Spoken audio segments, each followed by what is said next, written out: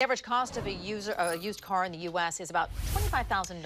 Yeah, so if you're getting ready to sell one and you're hoping to get the best price, there is one step you shouldn't leave out. Tony has more in today's Behind the Wheel.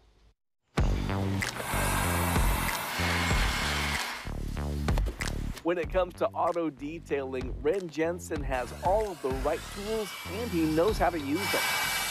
This is for an exterior setup. This is everything on the interior. You got your grout brushes, kind of your fine tip brushes here.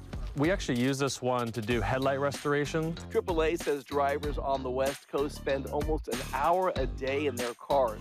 And where we go, our dirt follows. I haven't had anything that I have had to walk away from, but yeah, I've seen some gnarly things.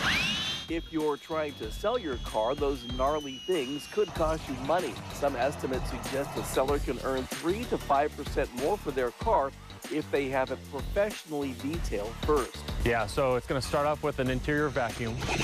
Then we use, in a lot of cases, an all-fabric bleach to clean out the carpet, clean the leather, condition the leather. They can even deal with the dreaded pet hair and the smell that goes with it. We have an odor neutralizer, so it doesn't smell like a new car smell when you get in a used car, but it smells like nothing. Of course, the exterior gets the same attention. We use a liquid organic cleaner, so it's safe on any type of car. In Oregon especially, there's lots of moss growth in between cracks, like in the windowsill, so we have to get all that stuff. The wheels, wheel wells, getting all that stuff underneath. You might think you can do all of this yourself, but few of us have the time or the tools to really do it right.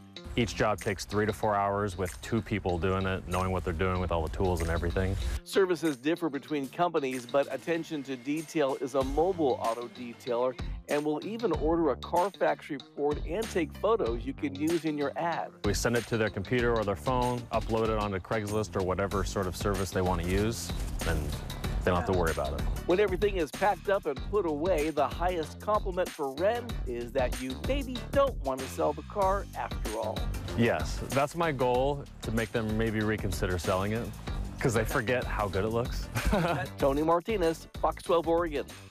I can think of several people who might be getting gift certificates. Well, you know what I love about detailing too is they can attack things and problems with your car that they have secrets, Yes. right? Oh, yeah. That really make it like new. Well, and they have the equipment, and like Right. Ren said, they'll spend 3 to 4 hours with 2 people.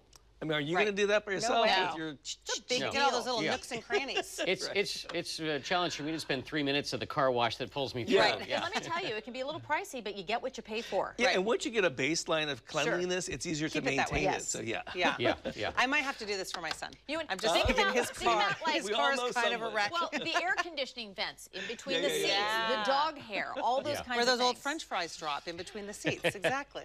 I You know, dropped something down my I've- husband's seat I've last had night. He just gave me a look. Yeah, it's crazy. I'm sorry, I didn't mean to cut you off. No. What were you We'll saying? talk about it next time.